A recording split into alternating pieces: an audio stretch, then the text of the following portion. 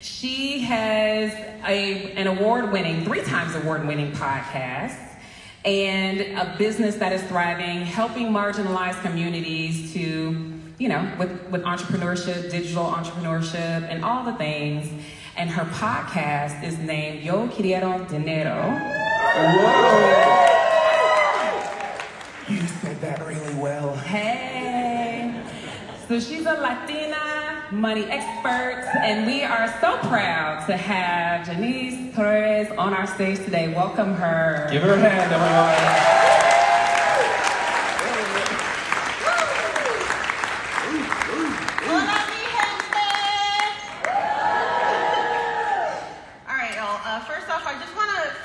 Introverts out there, I want you to know that this is terrifying. And I don't know why FINCON asked me to do this, but channeling the good energy. Thank you all for being so supportive in everything that I've done here. I want to talk to you a little bit about growing your community as a content creator. And it's one of the main things that people always ask me about because I've kind of been doing this for a little bit. I am an award-winning podcaster, blogger, and content creator that has been doing this for 10 years now, which is like wild to me to even think about that. I definitely became a content creator before video was a thing. And I became a blogger and a podcaster because I did not actually want to have to show my face for anything. I swore, I could be an anonymous blogger, nobody cares who I am, and I could just have a podcast and no one would care what I look like because they just wanted to listen to my voice. But then we got TikTok and Instagram Reels, and the rest of that is history. So much for that. But community is at the heart of the work that I do. So as a Latina, I build profitable brands that center around the Latino community as well as my identity. You may know me for this first, Quiero, Dinero. This is actually now a 5-time Plutus Award-winning podcast. Thank you. With over 1 million downloads, but that's not how I actually started in my journey. As Erica stated in the intro, I actually started this content creation journey as a blogger with Delish Delights, and this is a Latin food blog that reaches 4 million readers a year. So I think, I always tell people I became an accidental entrepreneur because I actually didn't realize that I was doing what I'm going to tell you about, which is building community. I was always looking for opportunities to connect with people that I could relate to in conversations about money, in conversations around food, and now my latest project, the Corazon Chronicles podcast, is about the first-gen experience and learning how to have healthy relationships when maybe you didn't see that modeled growing up. So your community is not just numbers, it's not an algorithm, it is actually a network of people that are your cheerleaders on the ground. And they believe in you. And I think what happens for a lot of us is that there is this focus on the metrics, the data, the algorithm. But what people actually need from you when it comes to building community is a connection. That is what community is. So how do we do that? Well, thanks to my trusty assistant, ChatGPT, I came up with a framework. And for any of the coaches out there, if y'all need really cute acronyms that you can then turn into a framework strategy, ChatGPT is your friend, okay? So we're gonna go through this 6-step process, and we're gonna talk about how to actually grow your community as a content creator. Now the first one is genuine authenticity. The quote that I really hate hearing is, don't meet your heroes. Because what that says to me is there's a lot of people out here with influence that are actually not who they portray themselves to be. And so they're not being authentic. Your community needs you to be you. I like to say, they need you to be who you are at brunch. Not at work, not in academia. They don't need the code switched version of you. They don't need the academic thesis version of you. They need you to be the real you, okay? Like for instance, if you've listened to my podcast, you will know that I love the F word.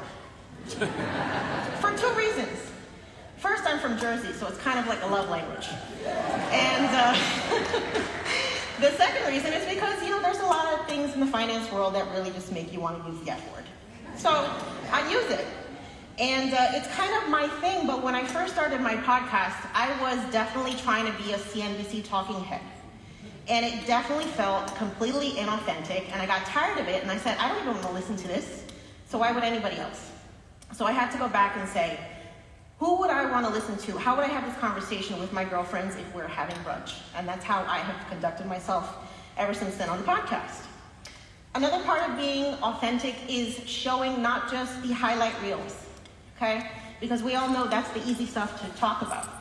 But showing the good, the bad, and the ugly is how you actually make that connection with people and show them all of the aspects that it is to be you.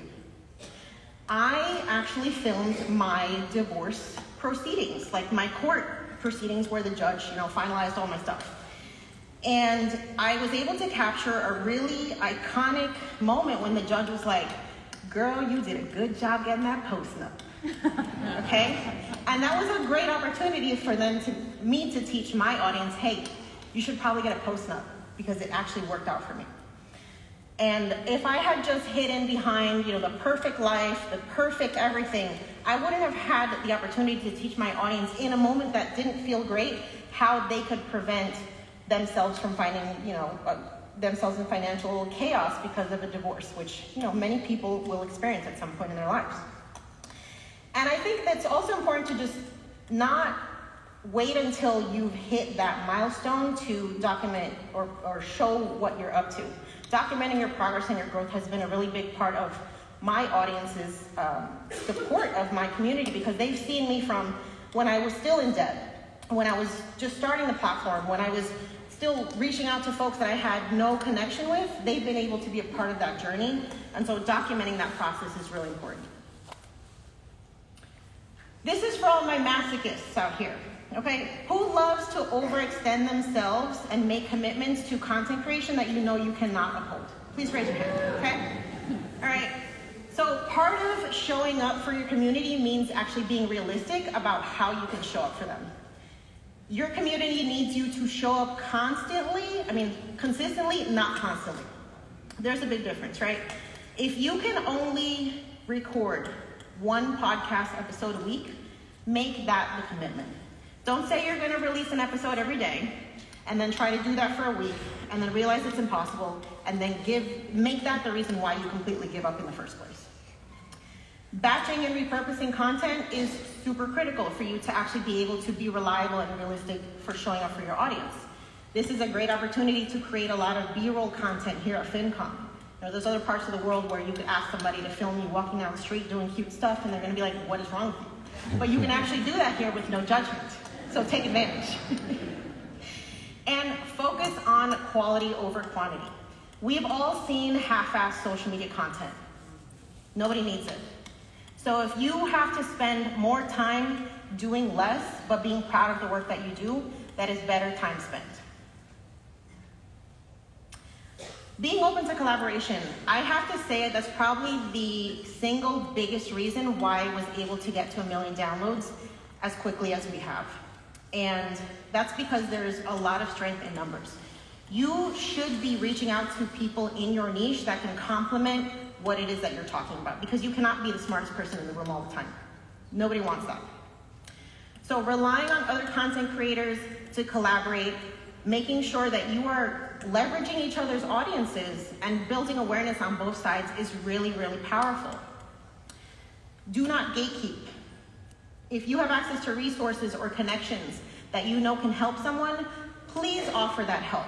Because when you find yourself in a situation where then you need that support, if you haven't been doing that work to cultivate those relationships and just being open to giving access to resources and connections that you have, you can't expect people to do that for you. And share the spotlight with other people. My podcast is primarily stories beyond my own. Because while it's important for me to share my journey and how I got to where I am today, the whole reason why I started my podcast is because I could not find people of color who were starting businesses, investing, pursuing financial independence, and I needed to find those stories to serve as inspiration for me. So I have no issues sharing the spotlight on my platform, and I think that's a big reason why now I have so many people that I can call for favors, for opportunities, for connections, for resources, and the community has been so generous because they know that I'm not here on some like grandiose, self-interested journey. I'm actually here to put on everybody that I can. Creating a welcoming environment, super important. You do that by leading by example. You cannot allow the cynicism and the aggression that can sometimes live on social media to be the environment that people experience when they're on your platforms. I'm very quick to block if you get reckless, okay? I am very quick to dismantle anything that feels oppressive, divisive. We're not doing that on my platform, and you have to be your champion in that, okay? This is your home that you've created. Thank you. Along with that, you have to be open to diverse perspectives. You know, it's one thing to shut down negative and just toxic conversations, but you also have to be willing to listen when there are areas that maybe you just don't have the perspective that you need. And that goes back again to not being the smartest person in the room all the time. And I think it's also important as you grow and as you elevate, because that is going to happen, to get out of your ivory tower. And what I mean by that is do not forget who you were a couple years ago when you first started this. Because the people that are following you are those people now. So remind yourself that even though you think you've got it all together, you know, there's nothing that you can do wrong, don't come with a judgmental attitude towards your audience if they're not where you need or where they want to be or where you want them to be. Transparency. Besides the fact that, you know, the FTC requires you to disclose when you're affiliated with companies and all that, just from an integrity standpoint, it's super important for you to let people know like where there may be conflicts of interest when you're working with somebody.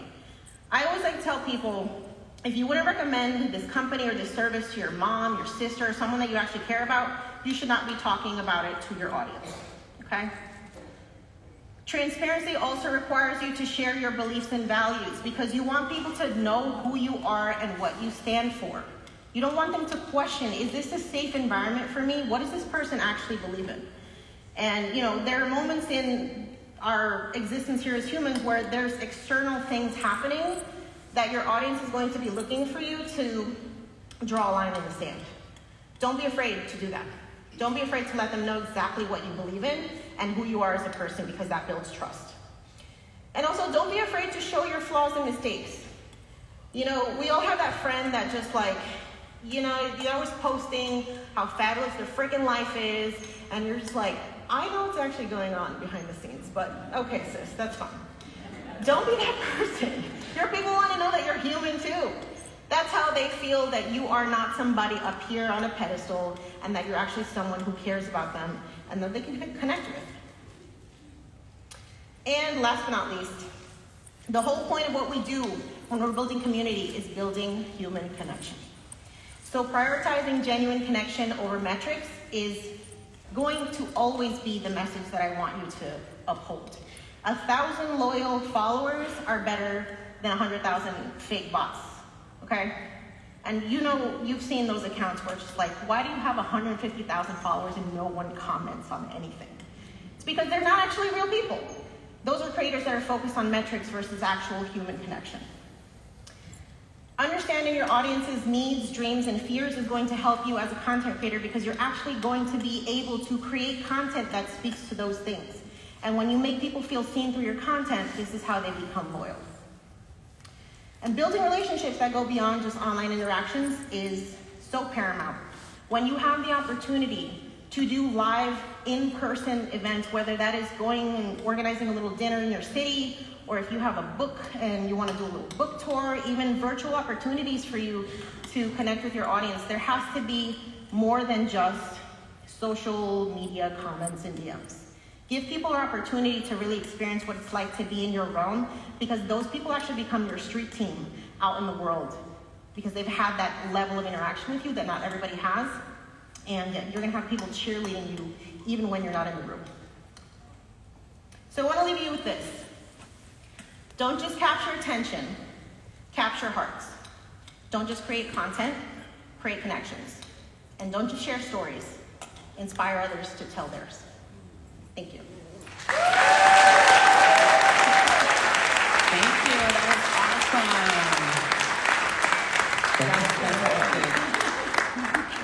Quick question. Sure.